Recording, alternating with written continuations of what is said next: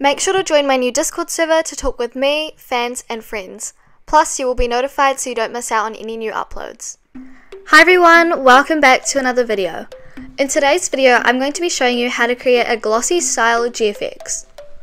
I've already got my GFX ready here, so make sure you already know how to make a GFX before attempting this tutorial. I'm going to click Diffuse BSDF on the side and change it to Principled BSDF. Then I'm going to click on this little dot icon by the base color, and I'm going to select Image Texture.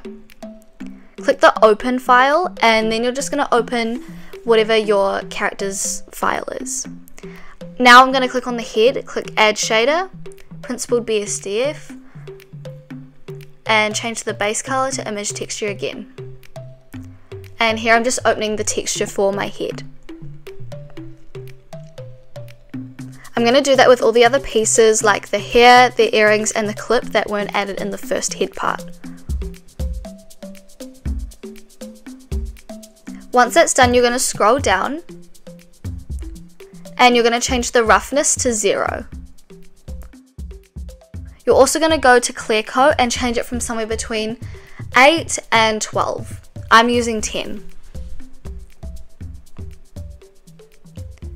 Then you're going to repeat that step for all the other pieces. So I've got the body, and then the hair, the earrings, and the little confetti above the head. Check what it looks like when it's rendered, and it should look glossy like this.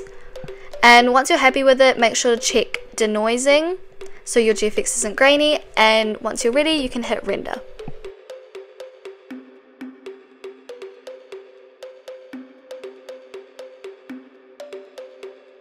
This is what my GFX turned out like. I really hope this tutorial was helpful and you were able to make a glossy GFX.